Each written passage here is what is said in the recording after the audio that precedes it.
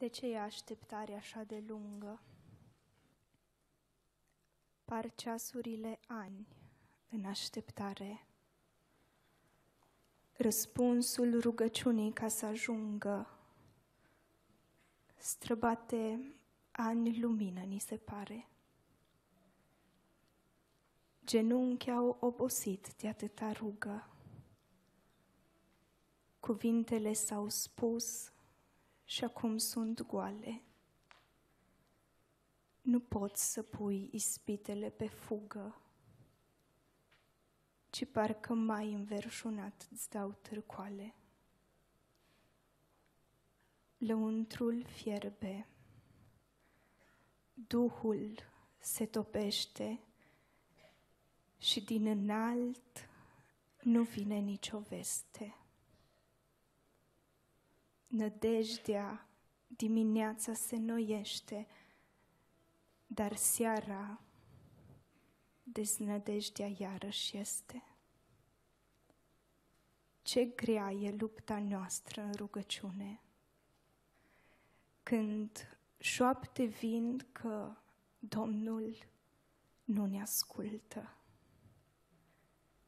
că singuri ne-a lăsat în slăbiciune, că de la noi la El distanța-i multă.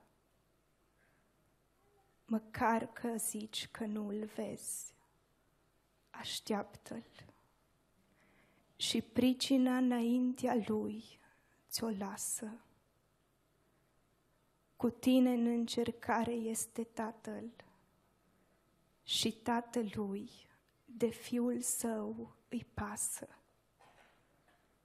Doar știi că îndelunga lui răbdare pentru aleșii lui e mântuire. Oricât de mult ai sta în rugăciune, răspunsul va veni cu siguranță. Există un timp divin al încercării.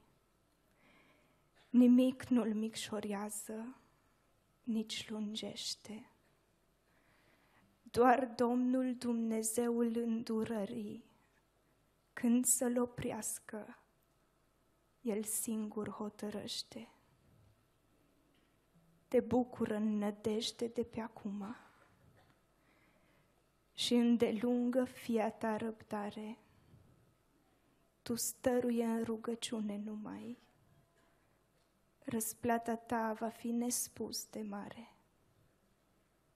Cu cât e așteptarea ta mai lungă, cu atât mai mare fi va bucuria. Răspunsul în cortul tău când o să ajungă, spre tine va surâde veșnicia. Amin.